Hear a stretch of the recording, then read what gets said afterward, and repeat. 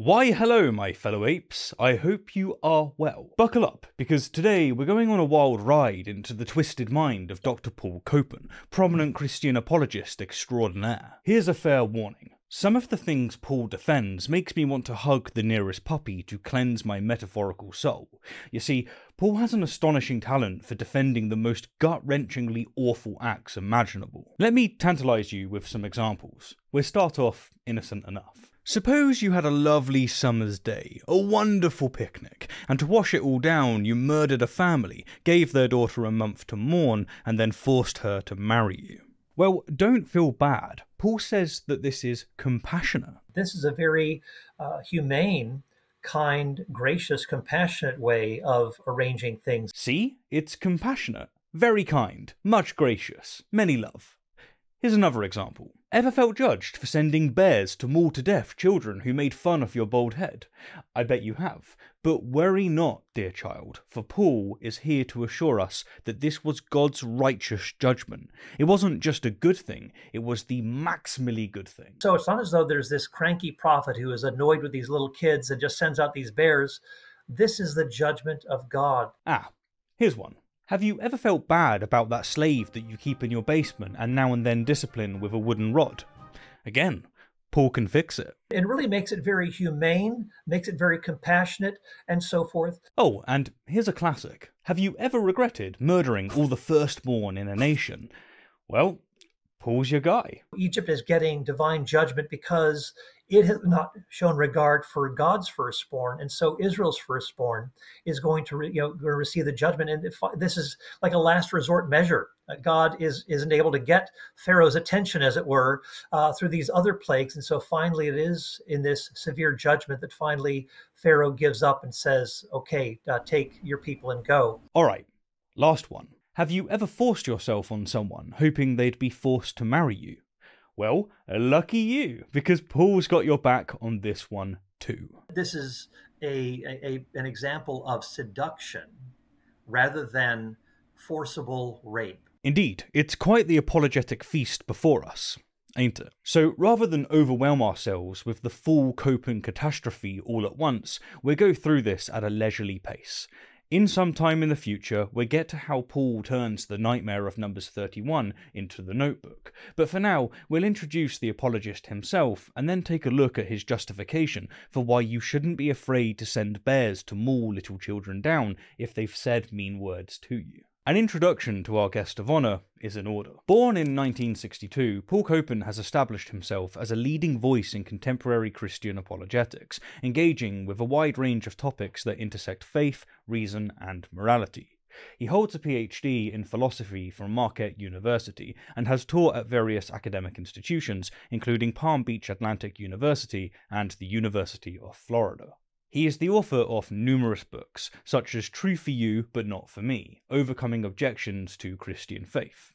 Another of his stellar books is titled Is God a Moral Monster? Making Sense of the Old Testament God, and, most recently, Is God a Vindictive Bully? In his books, Paul explores the more troubling passages in the Bible and seeks to defend them by reframing the context with a wider cultural and societal framework. Paul is typically academic and respectful, but similar to other Christian intellectuals, the content of what he says is no better than the most ignorant and scornful apologists. For instance, Paul has argued that atheists can't believe in objective morality since, according to Paul, objective morality only exists within a theistic worldview. This is one of those claims that has been so thoroughly debunked that it actually pains me to see it come up again and again and again. What is it about morality not being grounded in a supernatural dictator that makes theists so uneasy? Well, for more on this discussion, have a look at my episodes on Dennis Prager and religious morality. But for now, let's just enjoy the irony that someone who will go on to justify the murder of children and the taking of children as sex slaves has the audacity to question others on their ethics. Truly, the arrogance of Christian humility never ceases to miss its mark. We'll start our exploration of Paul's views by looking at the beautiful story of how God, in his all-loving wisdom, decided to send a couple of bears to maul 42 children to death for calling his prophet Elijah bold. Here be the King James Version. And he, Elijah, went up from thence unto Bethel. And as he was going up by the way, there came forth little children out of the city, and mocked him, and said unto him, Go up, thou bald head. Go up, thou bald head. Damn, sick burns. These children are wild, I tell you. Let's see how Elijah responded. And he turned back, and looked on them, and cursed them in the name of the Lord. And there came forth 2 she-bears out of the wood, and tare 42 children off them. Now, isn't that a lovely bedtime story fit for children? We see Elijah, a hero of God, courageously and morally reacting to being mocked by children for being bold. I mean, I imagine that pretty much everyone that's bold has called for a divine intervention when being mocked. I mean, if not, then why not give it a go? According to the Bible, God might just answer your prayers. So there's the lovely story. Let's now turn to our apologetic acrobat Paul Copan and see how this was not only sensible, but actually completely just. The passage that is being referred to, of course, we need to keep in mind that, the baldy portion, compared to Elijah, who was very hairy, we read in 2 Kings 1, that by contrast, his successor was, didn't have all that kind of hair. So in contrast to Elijah's hair, the plot thickens. Clearly Elijah was a bit embarrassed about his lack of hair. And I guess that this is a good thing to keep in mind if you think his reaction was a bit over the top. We come to the passage where these youths are, and they're not little kids. Wait, what? They're not little kids. And they're not little kids. Oh, I see. I've gone and done a silly, haven't I? I read the text, which explicitly specifies that they were little children, when really this means that they were not little children. Sorry, Paul, do continue to enlighten us. We come to the passage where these youths are, and they're not little kids. Keep in mind that David was, these terms are used of David when he was about to fight Goliath, Solomon when he became king.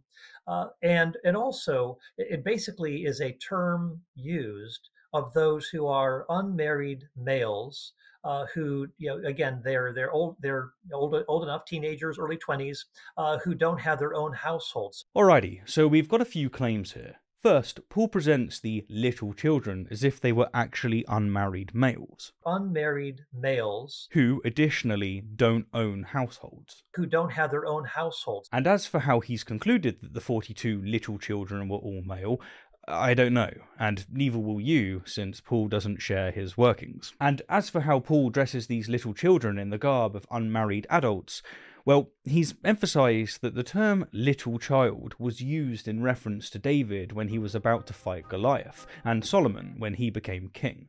So let's take a look at these cases, shall we? David is described as a youth in 1 Samuel 17:33, and in verse 42, Goliath looks at David and sees him as only a youth, a ruddy and handsome in appearance. Now, given the description and the customs of the time, scholars suggest that David might have been in his late teens or perhaps early 20s when this event took place. But more to the point, notice that, unlike the little children that got mauled to death, David is not at all described as a little child. The Bible describes David as a youth. Note further the confidence that Paul embodied when expressing this tripe, because that's apologetics for you. It's not about truth, it's about keeping you on your knees, saving souls, as they say. Fortunately for Paul, however, he's on a bit better footing when it comes to Solomon. In 1 Kings 3:7, Solomon refers to himself as a little child, which has led some Jewish traditions and commentaries to place him between the ages of 12 and 15. So, what Paul has done here is taken a verse that uses the same language, where the age of the individual being referenced is heavily speculative, and he's inferred from this that all 42 little children that were mauled to death because God is all-loving were actually teenagers, all male, unmarried, and without a household. Unmarried males who, again, they're old enough, teenagers, early 20s, who don't have their own household. It's amazing, right? This man has a PhD in philosophy, and yet his reasoning is akin to a little child's. Which might mean I'm referring to a pensioner, by the way, and so maybe I'm complimenting him. But hell to it. Let's indulge Paul and assume for argument's sake that those mean 42 little children were actually young men. Does this make it okay to have them butchered for calling someone baldy? Now, I don't know about you, but for me, murdering 42 children, or youths, or even adults, seems slightly disproportionate to the crime. But then again, I guess that since this was God who commanded the act, perhaps when the little children felt the immense force of the bears pierce through their flesh and skulls, well, it didn't really hurt. It just felt lovely and gooey, like they were surrounded by an all-loving aura. Yeah, that's the one. I keep forgetting, don't I, that I shouldn't question the true love of the Almighty. Anyhow, back to Paul. As we see in 2 Kings chapter 2. So when Elisha is being severe, keep in mind the judgments or the punishments that are threatened to Israel if they disobey the covenant. One of them, as we read at the end of Leviticus, says that God will send wild beasts against them, and they will be bereft of their children. And that is exactly what happens. So that term bereft is used in the narrative when Elisha goes to Jericho. The land had been bereft.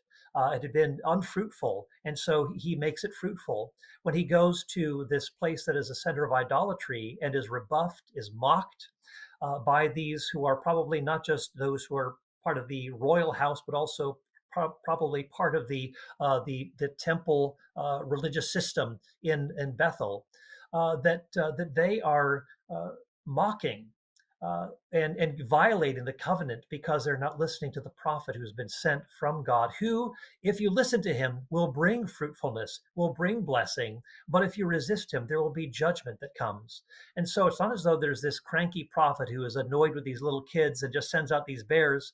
This is the judgment of God. This is what God has promised against those who violate his covenant, who refuse to listen to his voice, that they will be bereft of their children. Right, let's get this straight. So an all-loving God decided to punish the adults of 42 of the little children, but rather than punishing, the adults, the criminals, he punished their innocent little children by having two bears rip them limb from limb.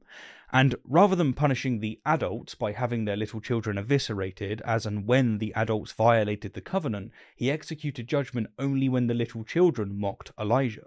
Seriously, my Abrahamic acquaintances, how do you take this bullshit seriously? This isn't a rhetorical question. How do you take this bullshit seriously? Paul's reasoning here is utterly absurd. But you know what? Let's grant it for the sake of argument. The little children were actually not little children, but rather very big mean men, who were unmarried, had no household, were all children of parents who violated the covenant, were all involved in calling Elijah bold, and God chose to enact his vengeance on the parents of the little children only when the parents' little children uttered some bad words at Elijah. It's a tall order, Paul, but we'll grant it.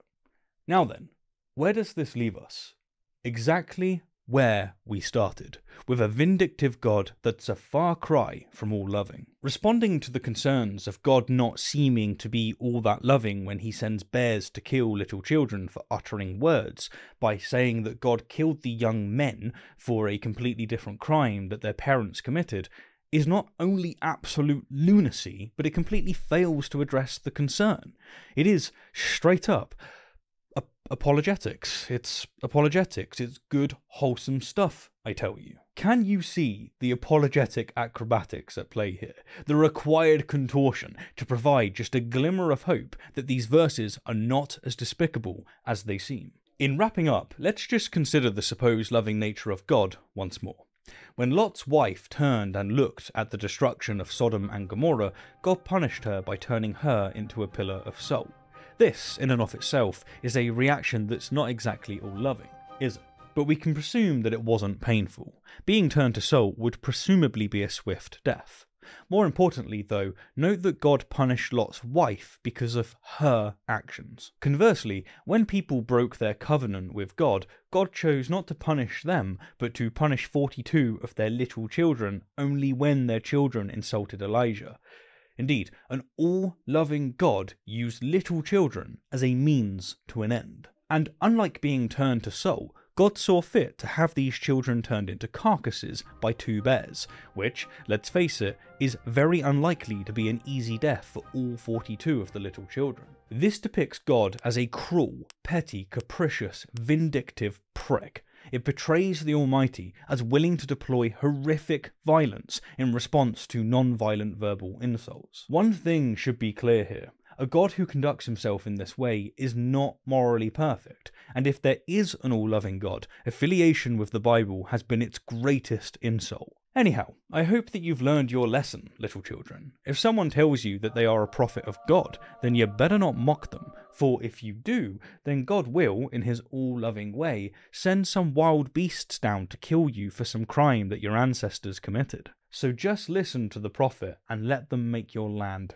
fruitful. I want to conclude by thanking Paul. What we've just seen here, and what we're going to see in future installments, is a beautiful example of how the apologist mindset works.